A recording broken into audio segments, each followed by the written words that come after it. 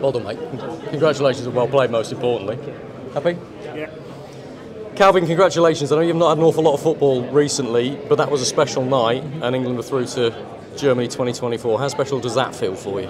Yeah, obviously very, very special. Very happy to go through with 2 games spare, and I think the reverse fixture in Naples was the start of something special, and we knew that it was going to be a tough road, but we got through it, and now we're here, so we're very happy. You played in that game as well. Yeah. You played in this one as well. You've done the double over Italy, which doesn't happen very often.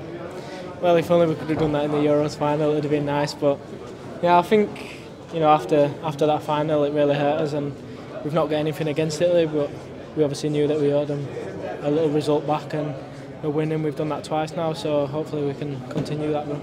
You've been a really big part of the journey that this England team have been on, from the moment Gareth came in to where they are now. And you can never take qualification for granted, but it shows the expectation, the increased belief within the squad. The qualification isn't enough for you anymore, is it? No, I think whatever game we play, we always want to win, and this game, we won this game, but it doesn't happen if we don't play on Friday and win that game. And if we don't win that game, then there's a lot of talk on the outside, and it could be quite negative. So obviously we want to win every game we play, and that's what kind of team we are now.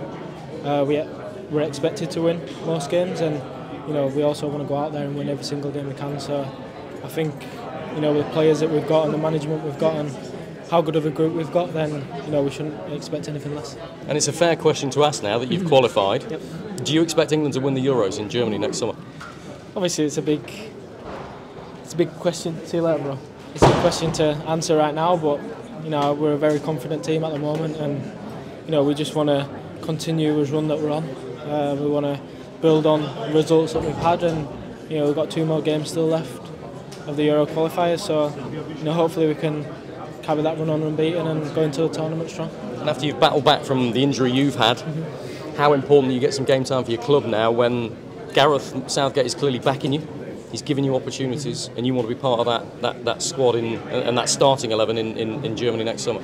Yeah, obviously it's massive, as a football player, and especially me. I'm very competitive, but I want to play football. I want to play as much football as possible, and over the last year and a half, I've not been able to do that due to injuries and etc. So, it's something that obviously I'm going to have to think about, and hopefully, my chance does come. But if it doesn't, then I've got to make other decisions as well. So.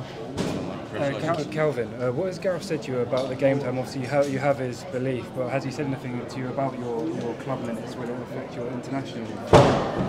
Well, it's not done so far, so I don't really know. But he just says, obviously, for me to keep my spot, I've got to be playing games, and that's what I want to do. And I've obviously agreed with Gareth on that, and I know that myself, that I need to be playing games. I need to be, competing every single weekend, and that's something that I'm going to have to make a decision on over the next few months. Thank you. And